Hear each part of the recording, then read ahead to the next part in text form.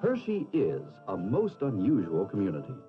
And the reason goes back to the year of 1903 when Milton Hershey decided to build the world's largest chocolate factory in the cornfields of Derry Township. This is where it all began. Factory production schedules determine the quantities of specific ingredients that will be drawn from storage on any given day. Since 5 or 6 different types of chocolate may be in production at the same time, scheduling the flow of cocoa beans is especially complex. Beans are withdrawn from the storage silos according to type and origin. In an elaborate cleaning and sorting machine, currents of air and a series of sieves remove foreign matter. Then, they are routed by conveyor belt to a storage tank which supplies the blending department.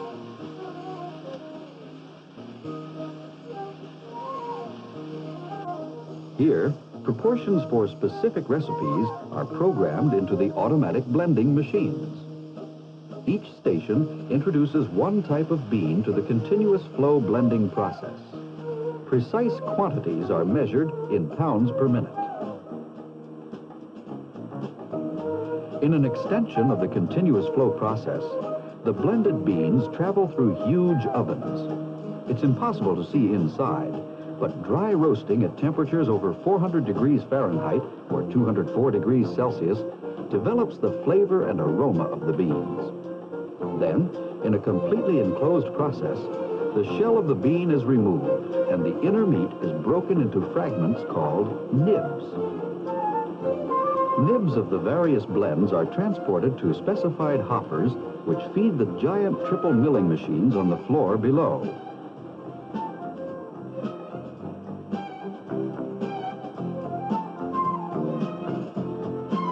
The roasted nibs have a natural cocoa butter content of about 55%, which is released during the milling process. The result is a free-flowing liquid. Traditionally, this has been called chocolate liquor, although it has no alcoholic content. All products made in the factory begin with this liquor. However, back before Milton Hershey went into business, it was discovered that chocolate beverages tasted better when the cocoa butter content of the liquor was reduced. So, in making cocoa and cocoa products today, these giant presses squeeze most of the cocoa butter out of the liquor.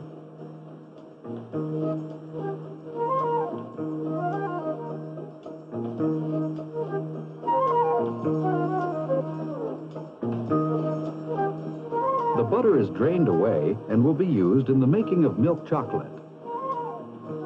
The dry cake that remains after the butter is squeezed out is pure cocoa. So the basic difference between cocoa and chocolate is the amount of cocoa butter present. The cake goes through several grinding and refining processes until it's ready for packaging as pure cocoa, or is blended with other ingredients. In another section of the factory, whole milk is being condensed, the first of many complex procedures in the making of milk chocolate. When almost all of the water content has been removed and the milk has reached the consistency of taffy, chocolate liquor and sugar are added, and the mixture looks good enough to eat right now. However, many more steps lie ahead. The mixture gets drier and drier until finally it is conveyed as a coarse powder to another series of mixing tanks. The blending and mixing are computer controlled, and from this console, additional cocoa butter is introduced to make the finished chocolate richer in flavor, creamier in texture. The mixture is now in a liquid state. And from this control center, the flow is directed to one of many conching machines. The name conch began years ago when the machines were shaped like the seashell. Today, there are a variety of shapes and sizes in use. Inside, constant stirring and low heat develop the flavor of the mixture, which is now called chocolate paste. This rotary action conch is preferred for some types of chocolate, while other chocolates benefit most from longitudinal conching techniques.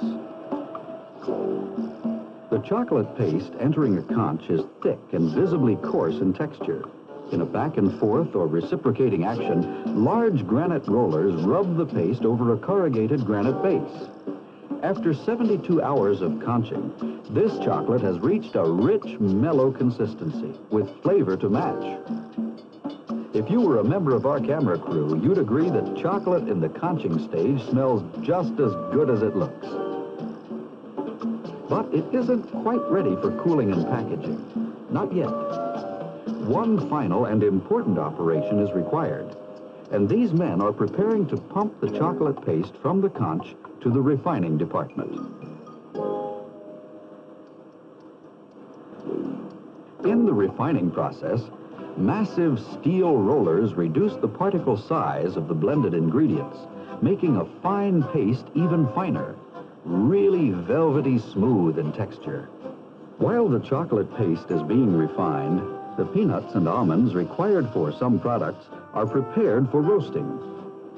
After cleaning, an electronic sorting machine inspects all peanuts by color, automatically rejecting any that are below standards. Almonds must pass equally rigorous inspections as they are cleaned and slit prior to roasting. This has got to be one of the most aromatic departments in the factory. Peanuts and almonds are roasted in these stainless steel ovens in an automated process that develops and enhances the natural nut flavor. The result of this special process is a flavor that is deliciously different. A flavor that blends especially well with milk chocolate in the finished product. As the nuts are conveyed to many different departments, the refined milk chocolate paste is cooled to a working temperature of 82 degrees Fahrenheit, 28 degrees Celsius. To make solid bars of milk chocolate, rows of stainless steel molds on an endless belt are filled over and over again during each production shift.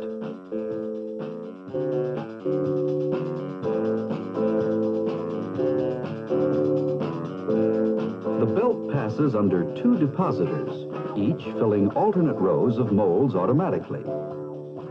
If an almond bar is being molded, the nuts are deposited in the molds before the chocolate.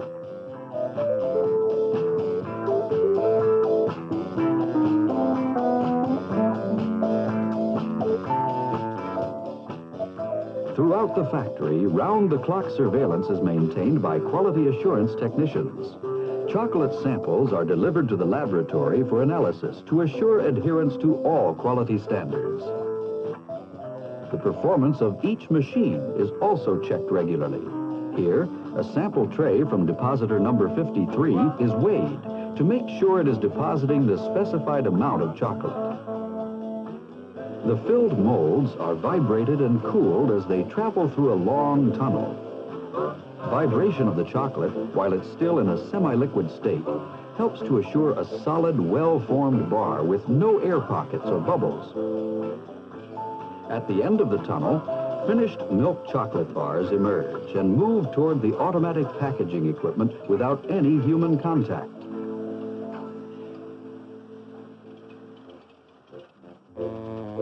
Of course, not all chocolate is molded. This unique shape is achieved by ejecting or dropping chocolate onto a moving belt.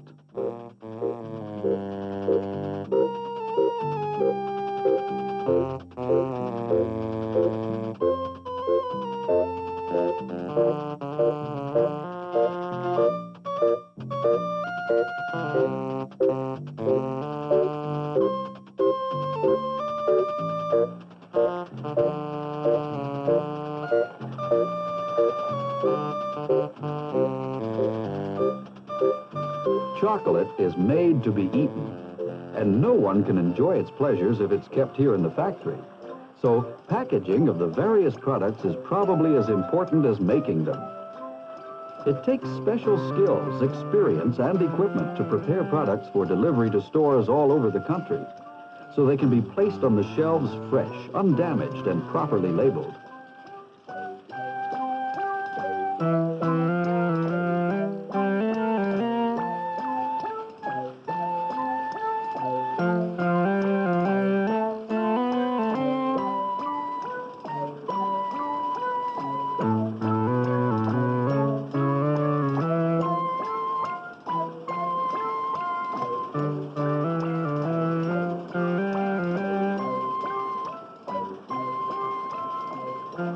Solid chocolate bars, liquid syrups, and powdered cocos require different types of containers in a wide variety of sizes.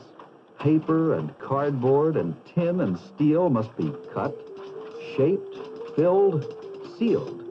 So, with complex machines and materials handling systems in operation all over the factory, it's a wild and wonderful scene. As much fun to watch as it is to eat the products themselves. Well, almost.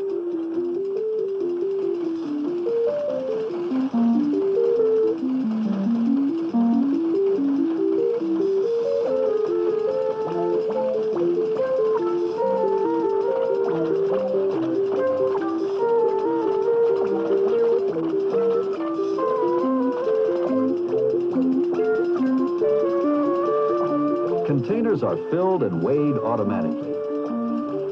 If there's anything wrong, the can is rejected automatically. And wherever you turn, you're likely to find a quality assurance technician picking up samples for the lab.